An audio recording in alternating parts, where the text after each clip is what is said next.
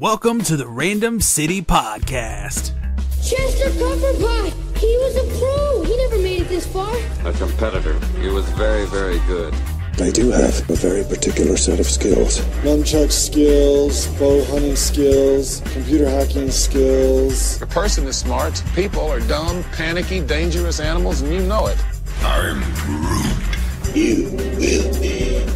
Are you telling me you built a time machine out of a DeLorean? Back off, man. I'm a scientist. You were my brother, Anakin! He's gonna be the third scariest thing on that train. These guys come from legend. They're basically gods. There's only one god, man. And I'm pretty sure he doesn't dress like that. Hello, welcome back to the Random City Podcast. I am Jimmy and Georgia, your host. We're here once again to discuss random stuff here on The Random Show. So good morning to you here on June the 22nd, 2017.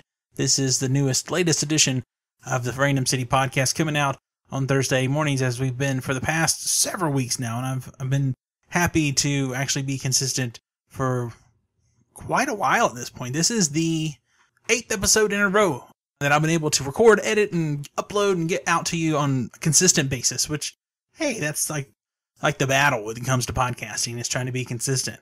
And I don't know, I feel like I have enough spare time. And I always say this, I always do this to myself. And I'm like, maybe I should do 2 a week. And so maybe, sometimes, there might be an extra episode on a Monday or something. And I haven't committed to that fully, but I am toying with that idea of having maybe another episode. So we'll see how that all works out with time and effort and all those things. Because again, I want to be consistent. So maybe every other week there'll be a second episode or something like that. I don't know. We'll get to that at some point. So today, we want to talk about Transformers. Normally, the blockbuster movies are coming out Thursday evening in preview shows, and then Friday. Whereas this week, Transformers The Last Knight hit theaters on Wednesday, so yesterday, and actually preview nights were back on Tuesday. So this is slightly different than our normal scenario thus far this summer. And so some of you may have already seen this latest film in the Transformers verse.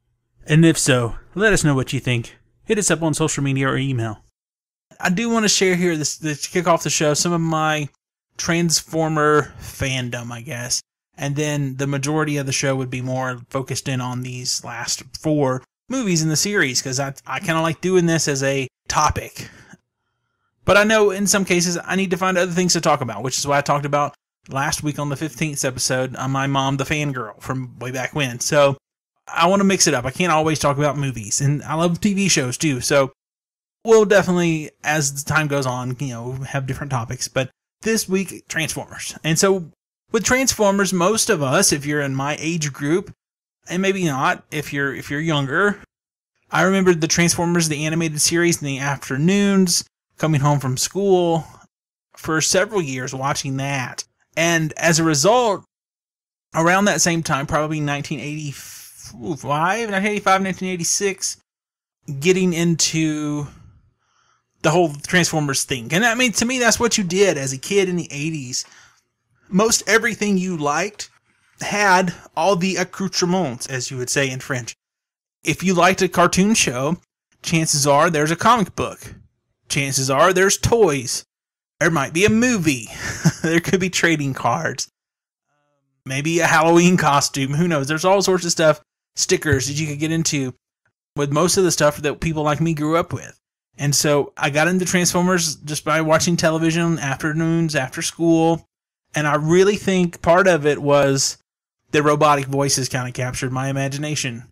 Like, just even in the trailer. And I'm going to play a couple old commercials here a little bit later on.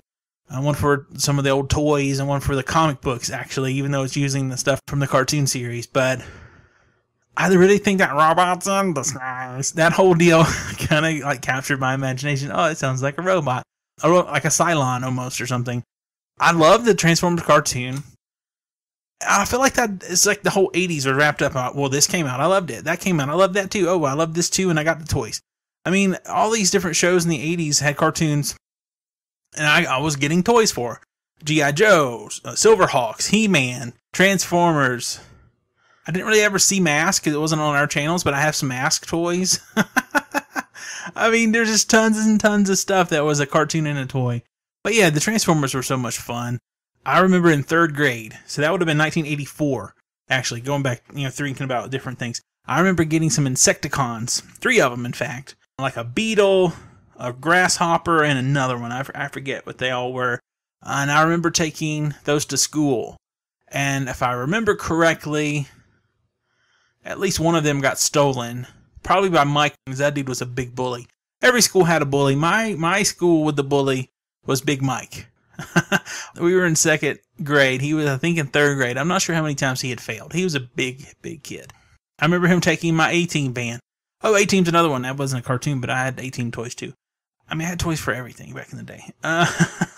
But, yeah, I mean, I love the Transformer. Just the idea of taking a toy, apart from the show and the comic books, I love that stuff too.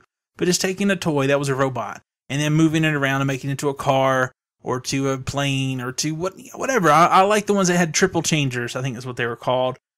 I had a couple of those. One was a train, a plane, and a robot. And I think the other one was something similar, actually, like a plane, a truck, and a robot or something. Same kind of deal.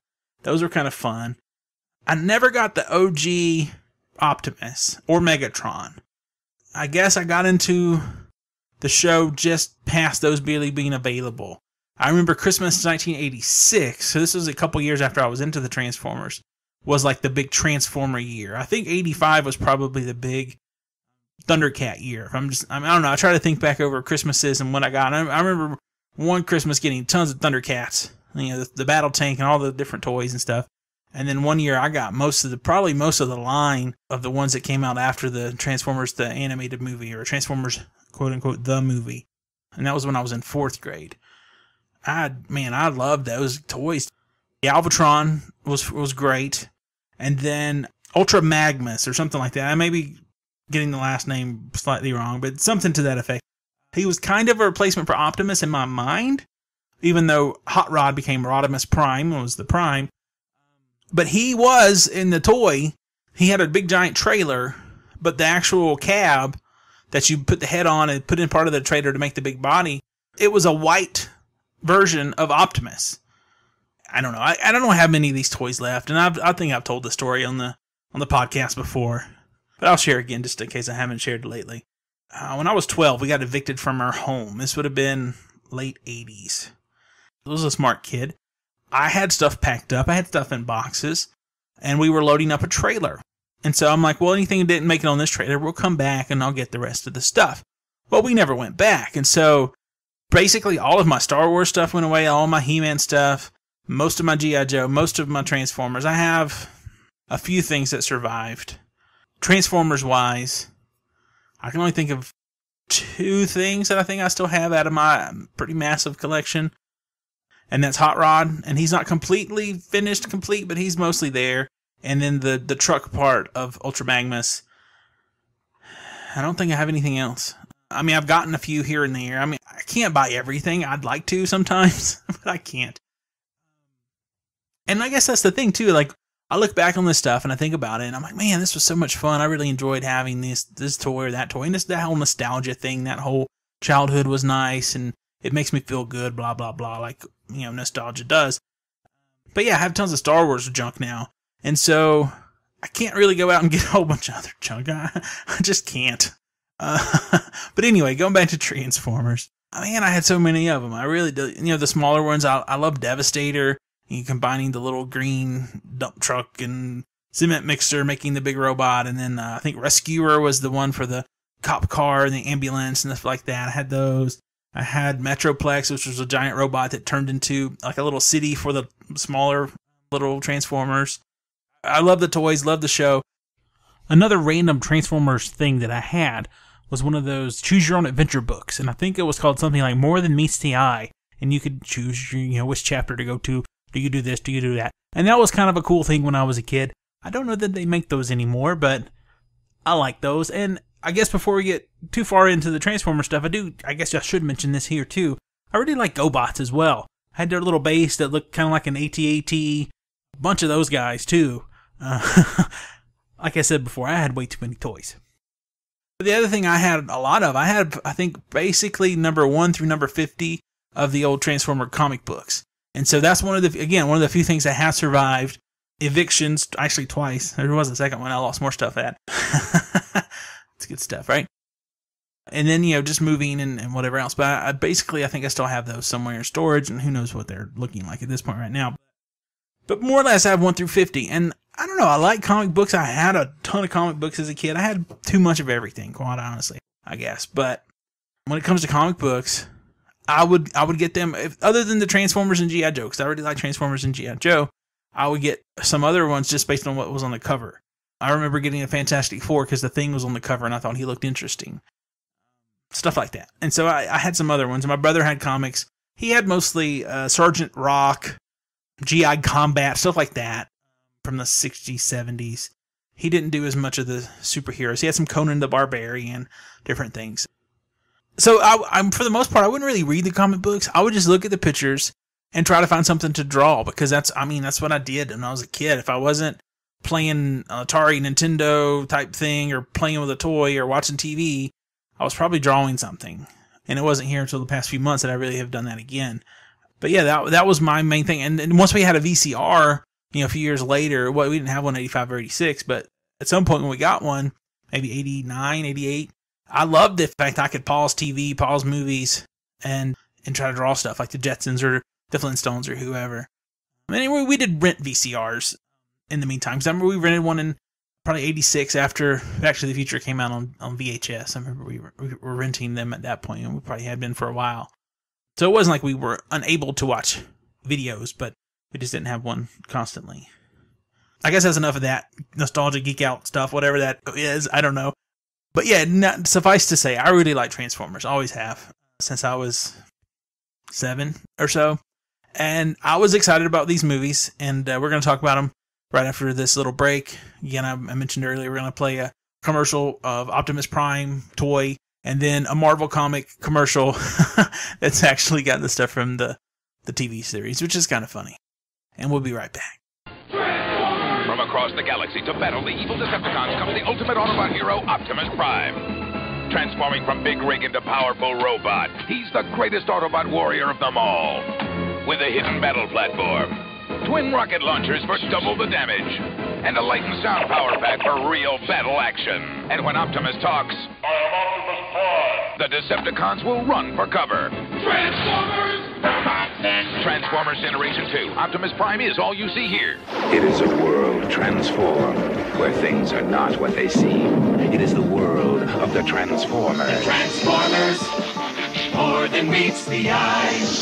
Autobots wage their battle to destroy the evil forces of the Decepticons. The Transformers, robots in disguise. The Transformers, more than meets the eye. The Transformers from Marvel Comics. All right, well, let's talk about not Transformers the movie, which came out in 1986, but just Transformers, July 3rd, 2007. So, man, we're almost there. 10 years ago. That's hard to believe, personally. Wow. But yeah, 10 years ago, Shia LaBeouf and Megan Fox and the Transformers. That movie was cool. I like it. I still like it. I know people complain about Shia LaBeouf. I think people complain about Megan Fox. In all the Transformers movies, there's things I don't like. There's some uncomfortable humor here in the first Transformers movie, I think, personally. But not as bad as the second one, and we'll get to that in just a few minutes, I guess. But this first movie made $319 million here in the U.S., $709 million around the world. Rotten Tomatoes looked that up, 57% with the critics, 85% with the audience. And again, this whole series, Michael Bay, people make fun of Michael Bay for blowing up everything.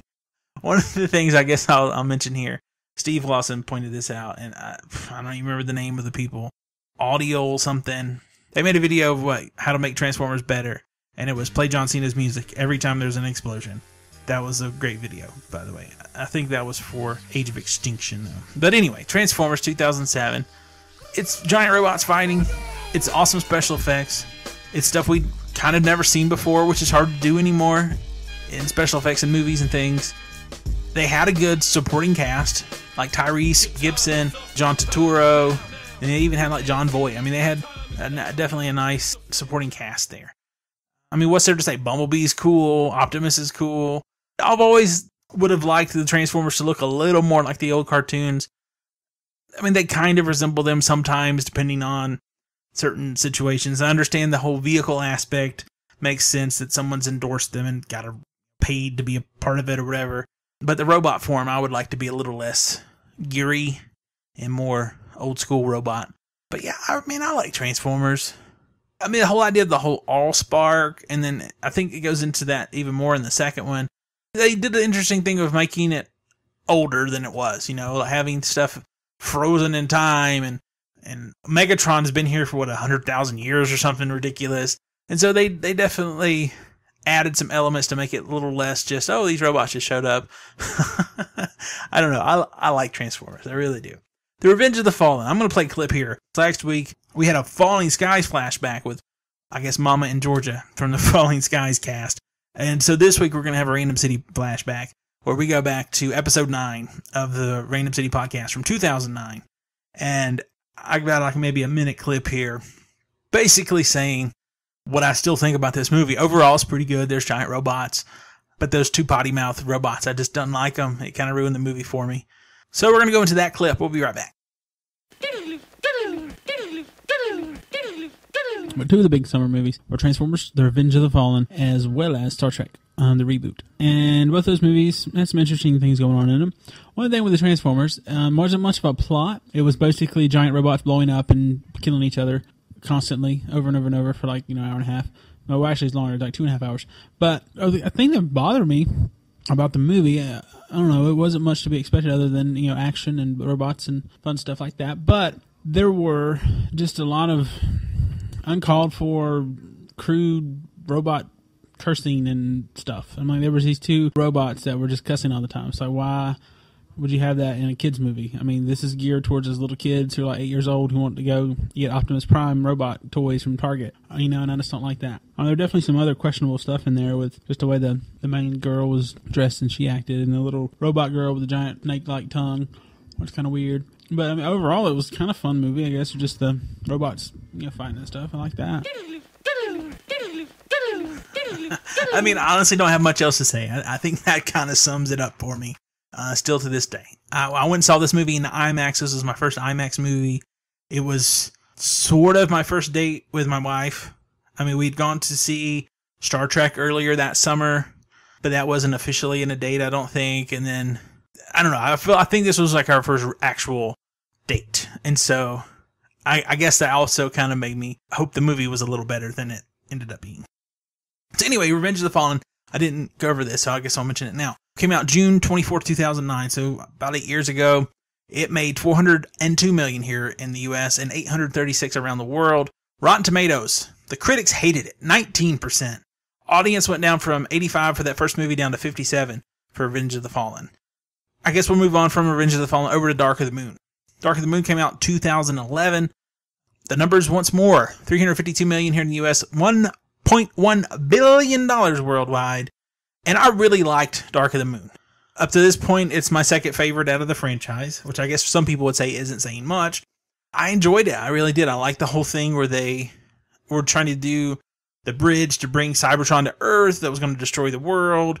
The whole Chicago's under lockdown. The ploy where they send the Transformers away and they're really not going anywhere. I mean, there's just some cool stuff in there. There really is. I really enjoyed it. And this is the first time we went away from the original cast. We didn't have Megan Fox here. We had another lady. It honestly doesn't even matter, but the current girlfriend of Witwicky. I liked it, though. I really did. The critics over Rotten Tomatoes went up from the 19% of The Revenge of the Fallen up to 35%. The audience was actually around the same. It was 55% for this, so it actually was down for Revenge of the Fallen. So I guess, again, as far as other movies I've talked about here in the last several weeks, I don't always agree with the audience scores on Rotten Tomatoes. But, oh well, it happens. And I did like they brought back more of the original cast, the supporting cast out there in this one too, again. And they were in these first three movies. In the fourth movie, we went away from those supporting cast members. We went away from everybody. And for the most part, I didn't think it was totally horrible, but the first three movies basically are in the neighborhood of 2 hours and 30 minutes. The first one, 2 hours and 23 minutes. The second one, 2 hours 24. The third one, 2 hours 34 minutes. once you get past 2.5 hours in this kind of movie, it's too long. It is too long. And that's my main problem with Age of Extinction. I didn't mind Mark Wahlberg and his little family and the whole deal. I think I found a Transformer. It made $1 billion again. It was popular enough. It came out in 2014, so 3 years ago. The critics, again, hated this movie. 18% were the critics, 51% of the audience. This is the lowest rated Transformers movie. I'd say it's my third out of the 4, personally. About halfway through the movie, I think it is, they come to a point where they're on a giant spaceship. And it seems like they're about to defeat the evil Decepticons. Then there's an entire another half of the movie where they go to China and there's Dinobots. It was way too long. Ridiculously too long. When I'm in the theater thinking, wow, this is way too long, it's bad. It's really bad. So actually, the more I think about it, maybe this is the worst movie so far, because I don't think I ever got bored with the second one. I didn't like those 2 robots and their potty humor. And here, I just got bored. So yeah, I guess this is the worst one, even though I don't necessarily think of it as the worst one. I don't know. I hope this new one's better. And I haven't looked at how long it is. I really hope it's shorter. And I don't know. I've heard I think this is Michael Bay's last Transformer movie. And so I don't know if that means there'll be a reboot, if they'll continue this. And I keep hearing all this talk about G.I. Joe and Transformers and all these different comics and cartoons or toys or whatever being in a shared universe. I think that'd be fantastic. I mean, they did that in the comic books. They did that a little bit on the cartoon. Not a whole lot, but just a smidge. But yeah, I would love to see that in the big screen. Absolutely.